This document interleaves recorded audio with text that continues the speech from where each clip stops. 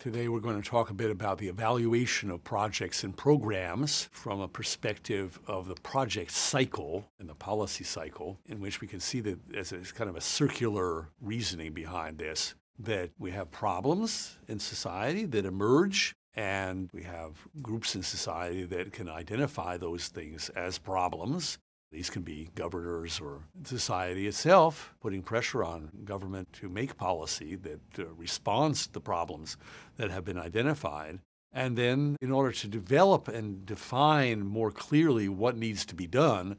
we go through a series of steps in which we diagnose the problems and we try to raise awareness to formulate more clearly what would be the policy setting in which the policy should be formulated. Then there may be some work to try to synthesize where the information that has been derived can provide a forecast of what will be the results of adopting one policy over another, a comparison of the costs and benefits associated with that, and finally a decision in which a policy is decided upon and is then implemented.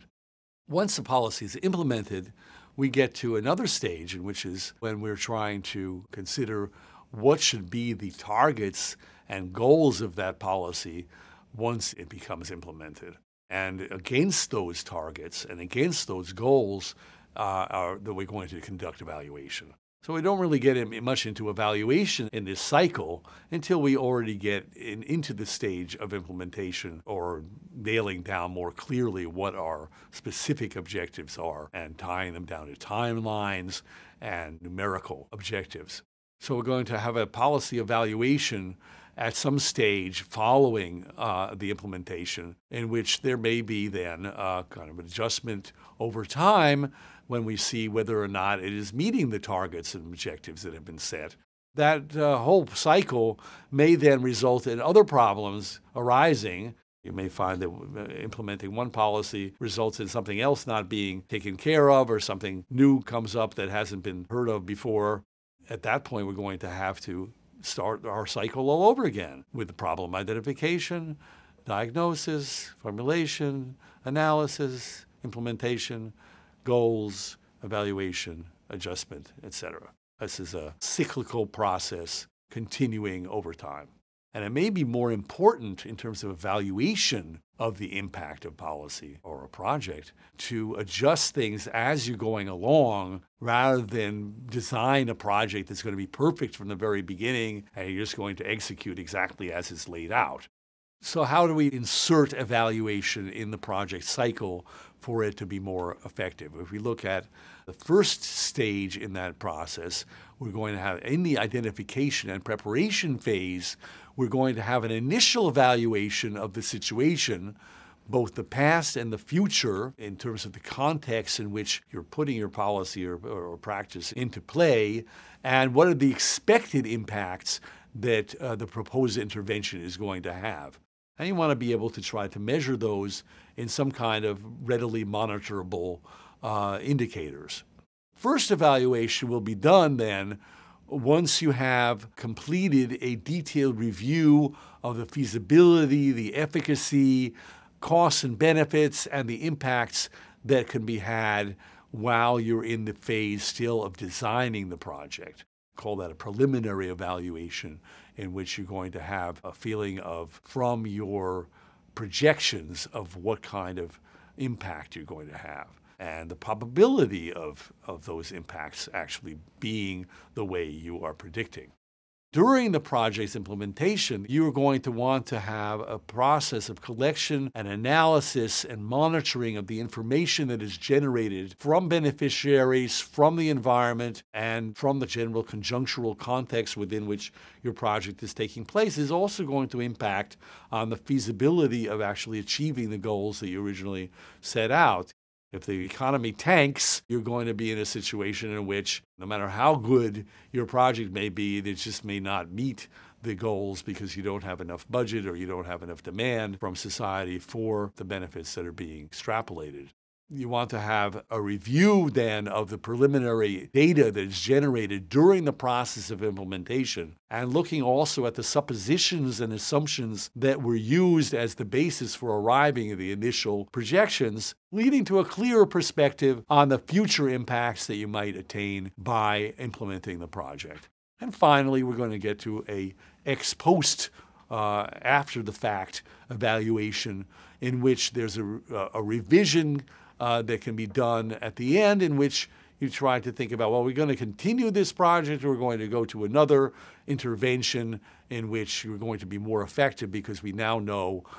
what the effectiveness of this initial intervention was. I wanted to do a short application here to one area of policy intervention in which we are involved as part of our work with forests all over the world, and that's in REDD+, the reduction of climate-related emissions associated with deforestation and degradation of forests. And we're trying to evaluate here how effective the interventions that we may be able to provide, be they payment for environmental services, be they better control over how people advance at the frontier into areas that should be protected from deforestation, or the reforestation or restoration of forests that were there before, that would be a part of our strategy for ensuring that forests are healthy and promote ecosystem service provision in the long term. So we're going to use different kinds of indicators and means of verification at different stages. The stages of REDD can be very much associated with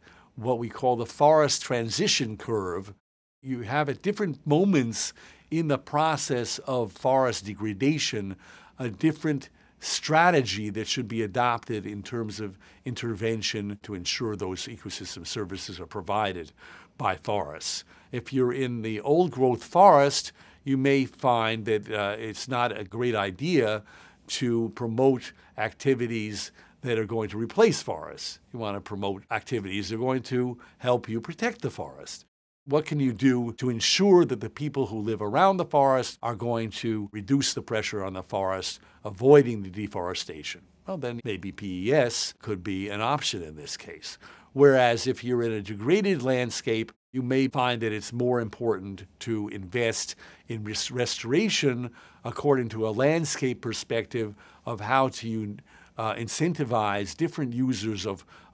former forest land to protect the remnants that are still there, to ensure natural recuperation takes place, or you have to invest in activities that substitute for degraded pastures or degraded soils. It can be quite expensive activities to reforest those landscapes.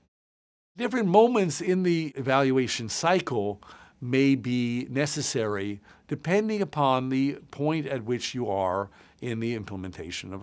a project. This table discusses different moments in which you're implementing a REDD project. At the moment of initiating the process, you may have one kind of evaluation that is going to project what would be the returns from investing in forest protection in the long term based on your assumptions of what the kind of targets you're going to have. But during the process of implementation, you're going to have other indicators that are going to be necessary to be used to evaluate how well the process is going. In the input phase, you might be concerned about training people, about getting enough staff into the countryside to monitor and to protect the forests that are remaining, whereas during the process of implementation, you may find it's necessary to look at how many farmers have been brought into a process of PES or other kinds of activities that will nourish the kind of reduction in pressure on forests that you want to protect. In an output phase, you're more concerned about your activities actually resulting in a reduction of pressure at within the forests that are within the boundaries of the area that you're trying to protect. Have those activities actually resulted in a reduction in pressure? But only in the outcome phase, which may be 10 years or more down the pike, and in a very long process, we may be able to say what the impact of a REDD+ program is in terms of avoiding deforestation and actually reducing the carbon emissions that have gone into the atmosphere and actually resulted in climate change. So the impact on climate is really only going to be felt in the very long term. So I just wanted to look at the idea of forest carbon projects as one kind of project that could be developed and then evaluated in terms of its measurable benefits in terms of retaining carbon in the landscape or sequestering carbon through growth in restored forests. These actions should then be considered additional to those that would have occurred in the absence of the project for them to justify being a part of a REDD project. If they're just business as usual, nobody's really taking down the forest, so why are we investing in carrying out these kind of activities? This kind of criticism has been raised in some parts of the Amazon, for example, in which there really isn't that much pressure on taking down the forest as there would be in a frontier area like the southern Amazon or the eastern Amazon, where there's pastures being brought into areas that are still pristine, and there's a lot of forest burning going on, and a lot of deforestation still underway. Another objective that we should be established is that these activities should bring permanent results. You shouldn't reforest an area and then 5 years down the road say, oh, I like this area, but I really like to sell the timber and use it to buy seeds so I can make more pasture. We want to look at a situation in which people have become committed to retaining a forest over the foreseeable future, and if they have to be motivated by direct payments to sustain the forest intact. There were a bunch of different goals set up by REDD+ that have to be evaluated each in their own right and not only according to the same yardstick. But if we want to look at carbon, we want to look at the evaluation of how much carbon there is in the forest. So we look at a situation ex ante, the initial phase, in which we're looking at a forest that perhaps has been degraded over time. And what we want to see in the long term is that the forest is going to be recovered through reforestation or through natural regeneration, or a situation in which the project would not have taken place, in which there would be even less forest. So there's two scenarios that are being evaluated against each other, and we want to see, what does it take to get to the with project situation